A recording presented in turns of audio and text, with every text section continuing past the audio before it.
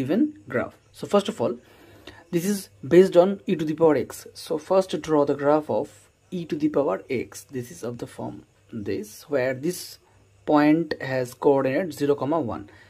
Now if we want to draw the graph of e to the power mod x, then mod x, it means the value of x is going to be positive. So the negative part of x, that is this quadrant and this quadrant, will be removed. So this part will be removed and it will be like this. Now we have to take the image of this graph with respect to y-axis. So it will be like this. So this is the graph of e to the power mod x. Now let's learn some tricks from this.